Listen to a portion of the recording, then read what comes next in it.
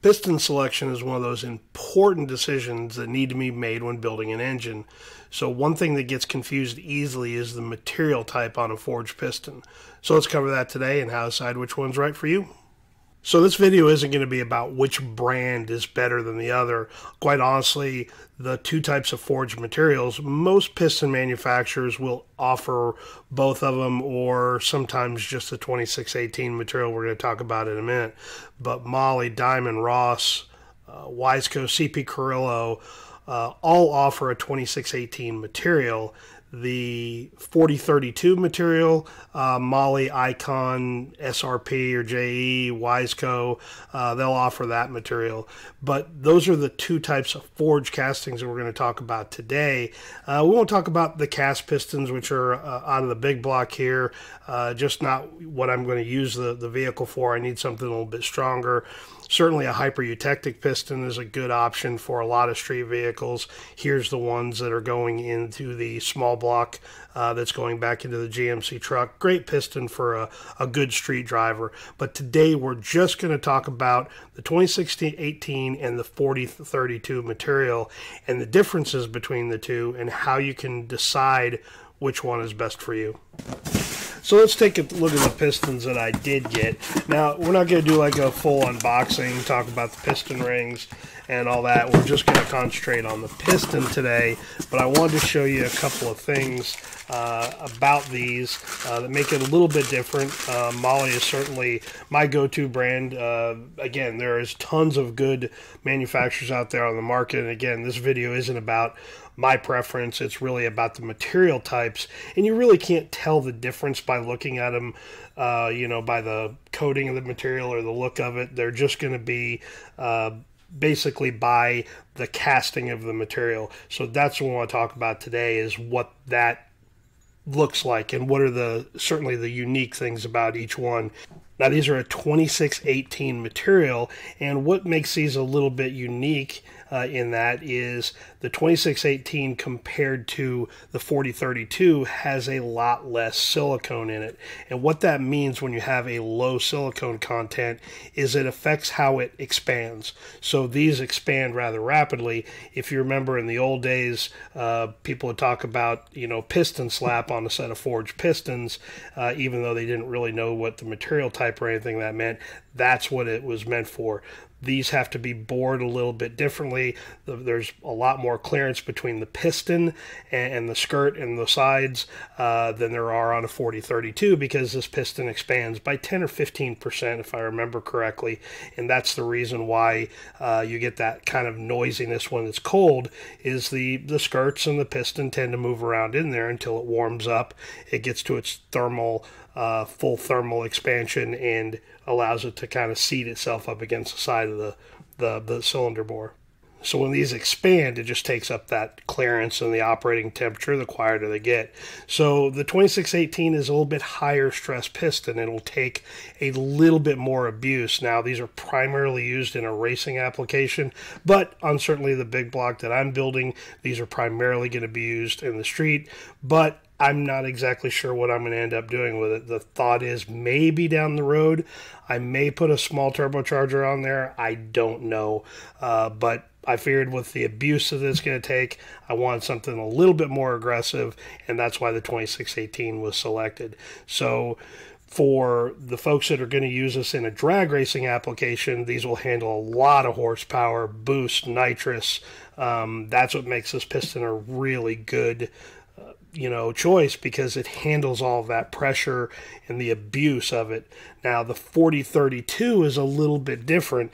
It's got a higher silicone content, and that reduces that expansion rate. So they're bored a little bit tighter between the piston and the cylinder wall, because it doesn't expand the same way that a 2618 does.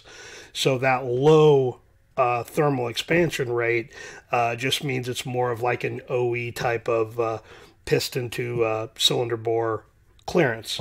So you can run very high horsepower on a 4032, but it's less likely to survive any really harsh, nasty, catastrophic things happen, backfires, certainly a nitrous that's maybe a lean condition, the tune becomes very critical on a 4032 piston to handle some of that aggressive stuff. Now, the 4032 material in the same type of piston is typically just a little bit lighter, so sometimes folks will opt for that if they're willing to take the risk on, getting the tune wrong. But the 4032 is a really good street strip, type combination, good piston.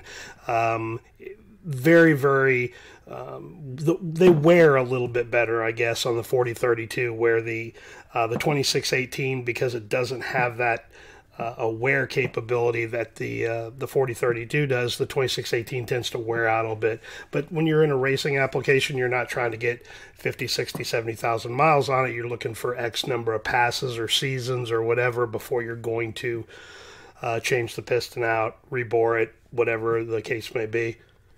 Now, as far as the makeup of the material, I think all the manufacturers are just a little bit different on how they put these together and the types of material combination. I'm sure it's a little proprietary of what exactly they use, but on most pistons, on the 2618, you have a higher aluminum content because you have less silicone. So 90 to 94%, somewhere in there, 92, 93%, I think is what most of the 2618, but you've got copper, iron, nickel, magnesium, and then a small amount of silicone that is in this 2618 material. I think there's also a little bit of titanium in there as well too.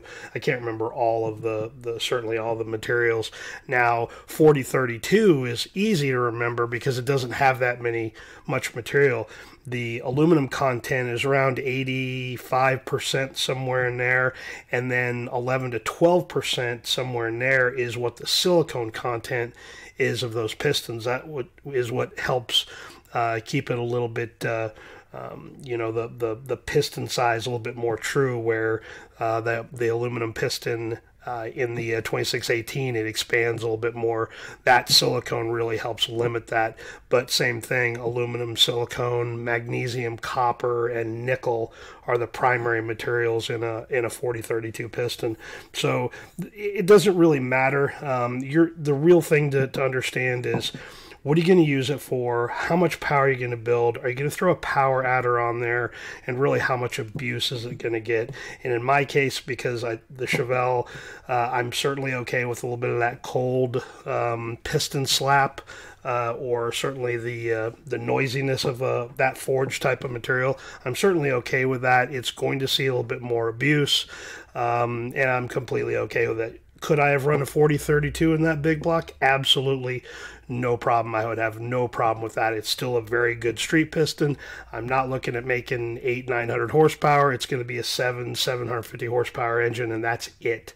So the 4032 could have been a good combination or a good choice for this as well.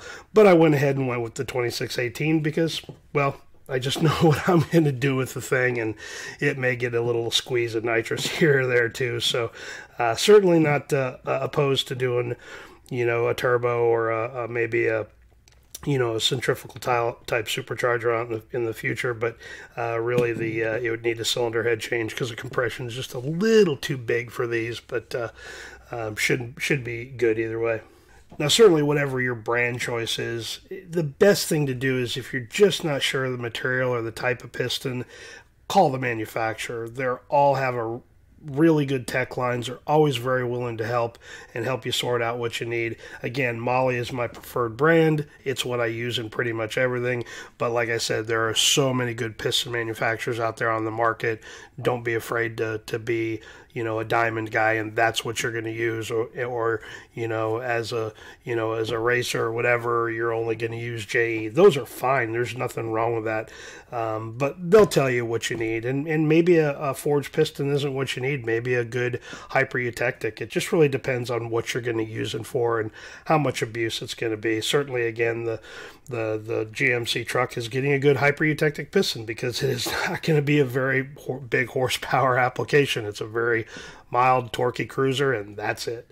So if you got any questions on material type on the forged piston, or maybe a piston choice for what you're working on, don't hesitate. Please leave your questions down below. I'd be happy to answer them. And again, if you're not quite sure, pick up the phone, call, email, whatever, and your favorite piston manufacturer will tell you what you're best with. So anyway, if you got any questions, leave them down below, and we will catch you guys on the next one. We'll see you.